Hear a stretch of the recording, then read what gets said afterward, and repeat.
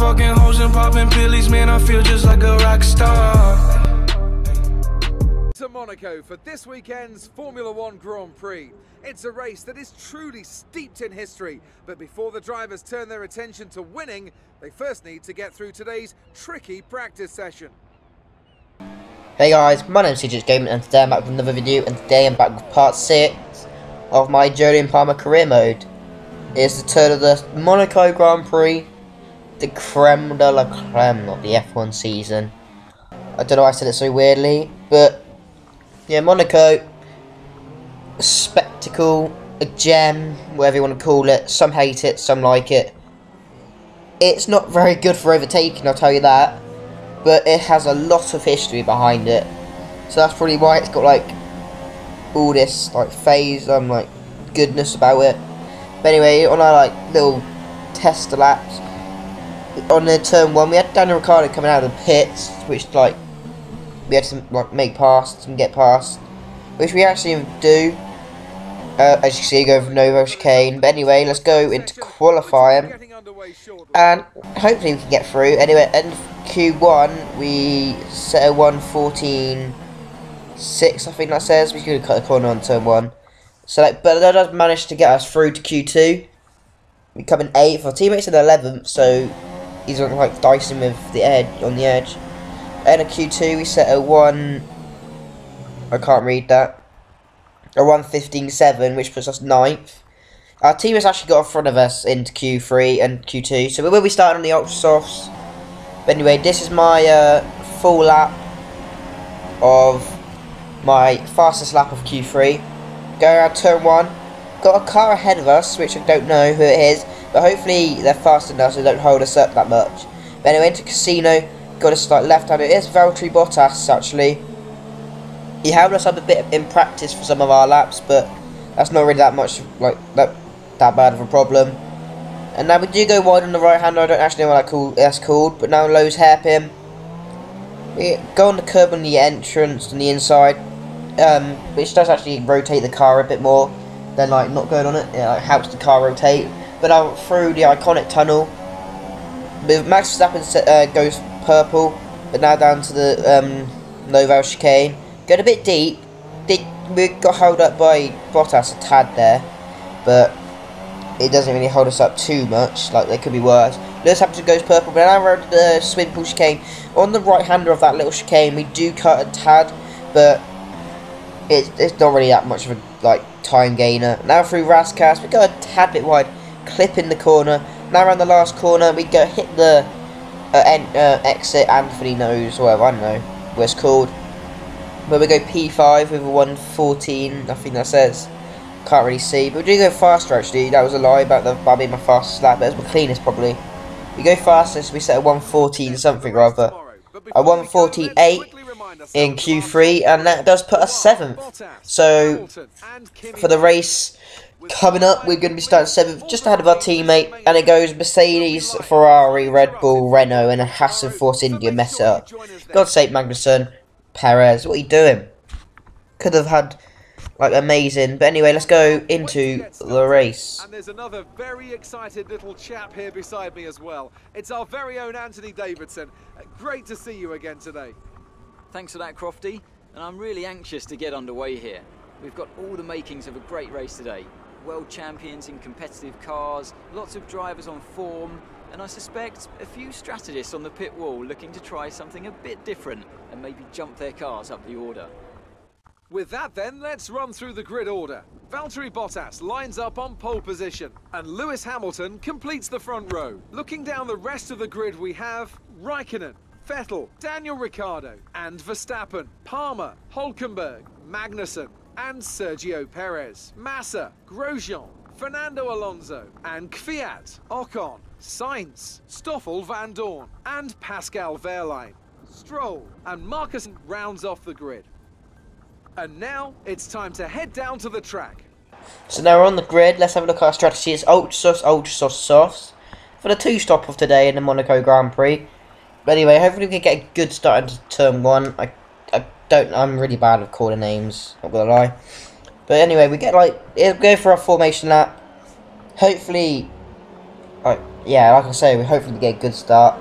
We've got our teammate just like behind us, so he could probably help keep people at bay. Like, hopefully he doesn't dive up at the inside of us into turn 1, because that'll like give us less momentum up the hill, which would be unfortunate. It also would mean that we don't gain any positions, which is not what you want. Turn 1 is probably the best place to get positions. But anyway, we got 1, 2, 3, 4 lights, 5 lights. Lights out, away we go for the Monaco Grand Prix. We're going on the right start. We got the Haas behind us. Already having a look around the outside, but we've actually got ahead of the 2 Red Bulls into turn 1. What a start from us. Round P5. We've got Sebastian Vettel ahead of us. Hopefully we can try and catch him up. But now on lap 1, the safety car's been deployed. I think there's a massive like collision into the hairpin, and like everyone was getting stuck as like, yeah. But anyway, the safety car's out. Lap 1, this is going to help the tyre wear quite a lot, as it's going to like mean that we don't use as much.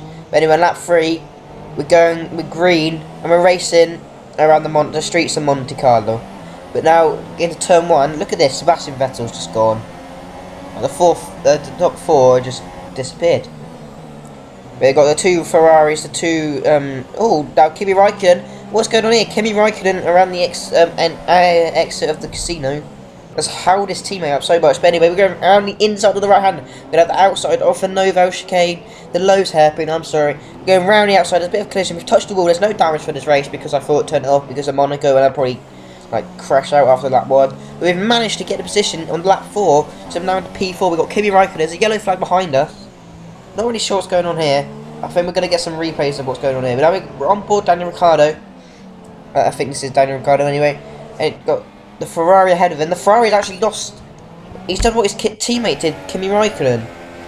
On the exit of the casino, he's like touched the wall or something like that, by the looks of that, and he's just lost the back end. His teammate did this a couple of laps ago, which actually was the result of us overtaking him. But anyway, lap 19, Daniel Ricciardo going around the inside through the castle section of the course, through the tunnel. But we've kept the position. Let's have a look at that again. Right, we get a really bad momentum out of the right-hander through the tunnel. But we have the inside line for the Novo chicane, and he just backs out of it. We go a bit wide, like corner cut over there, like the little curb there. But anyway, lap 21, we're in for our first pit stop off the ultra softs onto a second set. So hopefully our team can get a good, give us a good pit stop.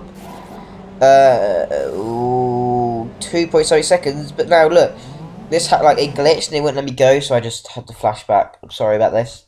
But yeah, I just had the flashback because I'm not going to sit there forever losing all these positions. I'm sorry. But anyway, hopefully we get a bit of pit stop. 2.6, and we can actually go. I think that says 2.6, 2.8 I think actually. It's really hard to see. But anyway, we're going to cut at P6. We got a little bit of contact on the wall. Made a P8. We're going to cut the corner because that's the pit lane. But unfortunately, Daniel Ricciardo's managed to stay ahead of us. We're at 23. Coming up to the Lowe's hairpin. I'm going to actually dive on the inside of Daniel Ricciardo. I'm going to squeeze Max Verstappen a little bit. Daniel Ricciardo, we've had a little bit of contact. I think we glued. And we rammed to the back of Alonso. We've gained both the positions. We're in P6 now. We need to get past Fernando and Felipe. But you can't really see our pass on Daniel Ricciardo there because of the trees. But anyway, there's no contact. We're just not touching. But the hitbox, or whatever it's called, like if there's a hitbox on this game, just acted. And so we had hit, which is unfortunate. No damage done, because no damage on. But anyway, lap 24, we're going to up the inside of Fernando. Squeeze him out. We're a bit sideways. We hit the wall. That was probably my fault. And we've hit the wall on the exit of the hairpin. It's still fighting. I do squeeze him out on the right hander though. I don't know what turn that is, what number or name. Let's have another look at that. We go around the outside. We squeeze him a little bit into the hairpin as well. But we still go wide somehow. But I squeeze him out. He's got the 2 Red Bulls fierce, like right behind him. And they're going to be wanting to catch up to him because if they can't get past him, then they're going to be stuck and I'll be able to get away. But now, lap 26, is something happened with Felipe Massa. We're going to dive up the inside. Oh wow, I was not expecting that. We just dived up the inside. But now, lap 42, nothing happened from when we passed Felipe to lap 42. For when we're coming into the pits, we're going to go off the ultra softs onto the super softs, and this is going to be to go right to the end. Hopefully our tyre could do it. We're in P6 at the moment. We've got the 2 Red Bulls have passed us, and I think they might stay ahead of us. A lap car actually just go past us. I didn't include that. There's a yellow flag. I don't know why, but I got there was a yellow flag. That was an awful entrance and exit. I mean, oh, that was close. Max Verstappen coming out the pits. Jeez. Wow. We're in the P5, but now this is the Ferrari of Vettel and Verstappen fighting through the car swimming pool section. But Dino Cavia, oh my god, nice words. Verstappen managed to keep the position. We're in P5. We've now got the Red Bull going up the inside through up the hill. We've got Casino. We're going to leave him space on the inside. He's still there. We're going to have the inside line for this next corner though. We've hit the wall and that's sent us. That's slingshotted us across. But now, let's have a look at this again. So close between the Red Bull and the Renault of us. Same power engines, like units, so it's just up to drag and reduction stuff. But now, Sebastian Vettel's actually managed to get past us. But on lap 77, Kimi Raikkonen comes home to win the Monaco Grand Prix. But now, we're going to come home for 5th place, which, 10 points, that's actually not that bad. For a Renault, at least. It's ahead of the 2 Red Bulls, one of the Red Bulls, one of the Ferraris. Yeah, it could have been better. It could have been 4th, 3rd, 2nd or 1st. But realistically, this is probably the best we could get. I say realistically, we won in Russia, but that's because of the OP strategy. Of no stops. Because we don't really need to, but yeah. Pretty good result. I'm happy with that. I don't actually know where my teammate come, and he come 13th. Great. So, I love it when you have to carry your team to your place in the constructors. But anyway, that has been the Monaco Grand Prix. I've been CCH Gaming. I hope you guys did enjoy, and I'll see you in Canada. Bye.